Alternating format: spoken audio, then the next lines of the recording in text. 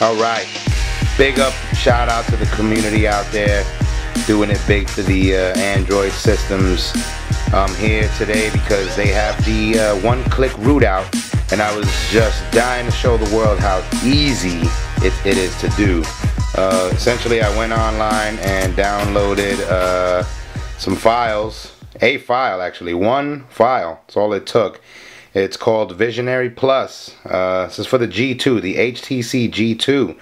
Downloaded Visionary Plus. Make sure you get the right one, the one for your phone. But this is going to work for the G2. I mean, perfectly fine. I got OI File Manager, which allows me to browse through the file system of the phone here. So I'll show you. It downloaded to the download section here. You install the file by tapping it and installing it as usual.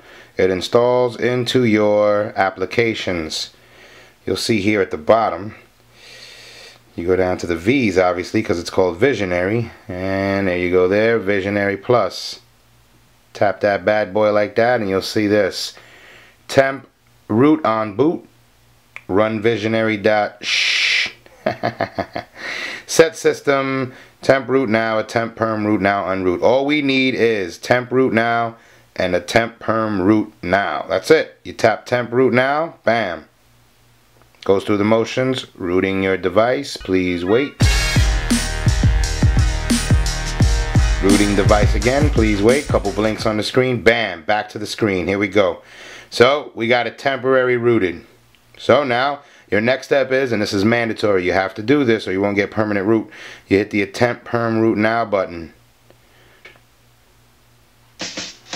But it goes through the motions.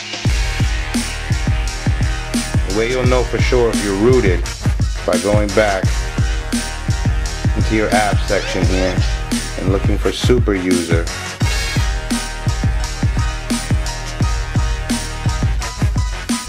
Once you have super user installed, you can see like I do, you know you're good to go.